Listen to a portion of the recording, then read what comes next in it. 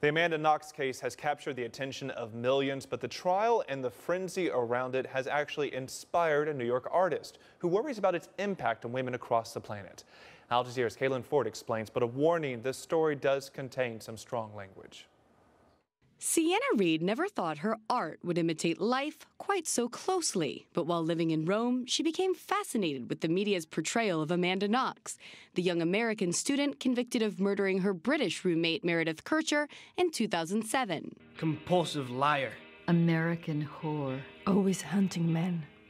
Oddly libidinous. I was actually doing a lot of research at the time on women in history who had faced character assassination. The most common words that they would be called would be either about their sexualities, or they would be called something like demonic, witch-like. Reid has collected more than 150 negative words about Knox since her arrest, enough to fill this 30-foot scroll she's written them on. Reid then painted the words onto the female body letter by letter. When someone is being called such a vast amount of negative terms that it has to harm them in a very physical way. Who knows what Jezebel means, or what succubus means, or Lilith?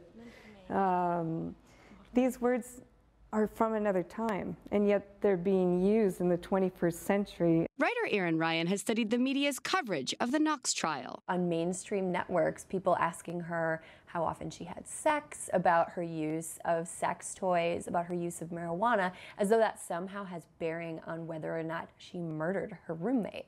And it doesn't, those two don't feed into each other, but the narrative that's being created is that they do. You wrote a sentence in the book that surprised me, that you said, "What if I had not gone on a campaign for casual sex?" It was irresponsible. It's a narrative that Ryan wants to see change. I think part of that is media being responsible in the way that they discuss these stories and being careful not to contribute to a narrative that's confusing to young women. Meredith Kercher's murder trial is not over. Knox and her boyfriend Raffaele Solicito were found guilty of Kercher's murder in 2009, then acquitted in 2011. In January, Italy's highest court found them guilty again. Knox could face 28.5 years in prison and is expected to appeal. But the verdict that's been reached in the court of public opinion still stands. Kaelyn Forde, Al Jazeera, New York.